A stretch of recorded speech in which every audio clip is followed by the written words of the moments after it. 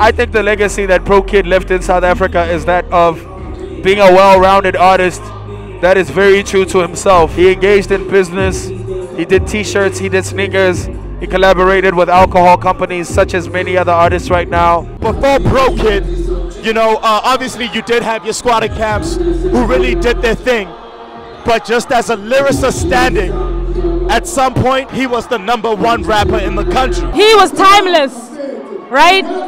He could smash everyone on this lineup today. First time hearing Bo, ashawuzwa wona. Ngachanchima set yami nami ngathi ayazi I'm going for Venek. So that nami ngibe comfortable and represent my hood, yabo. Ulethe le nto le eKwaito in a hip hop way.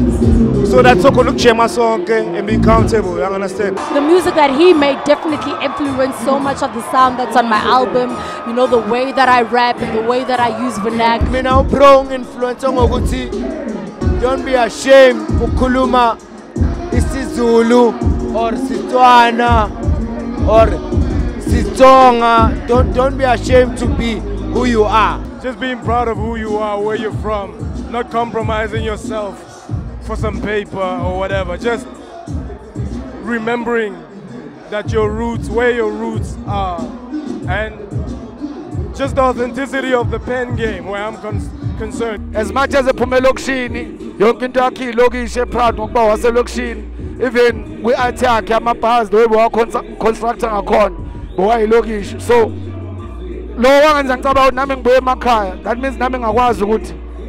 Gibe umuntu wasemakhaya ngiqhanya la ngiphuma khona, so he influenced the career kakhulu, not just me, almost every artist ekhona la namhlanje. He carries the same story of young black people, not just in our country, not just in townships and villages, but across the continent and globally.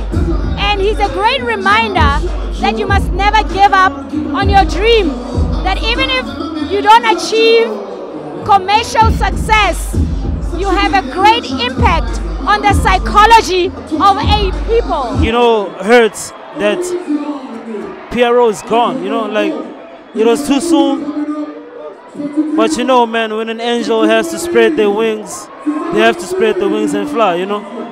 He's looking at this from above and I'm sure he's smiling. If he's not around here in spirit, I don't know, but everything is just organic. Everything is just happening by itself, you know. He is that guy. He is this homie. He is for the people. He'll forever be for the people. The #1 Soweto boy.